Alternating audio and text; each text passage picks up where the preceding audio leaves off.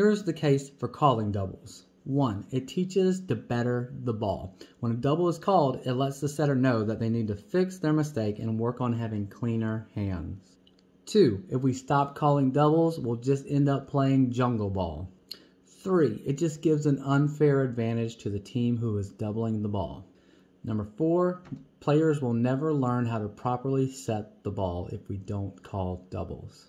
You are more than welcome to disagree with me. I would love to hear your thoughts in the comments, but my opinion is stop interrupting the game and let the ball fly.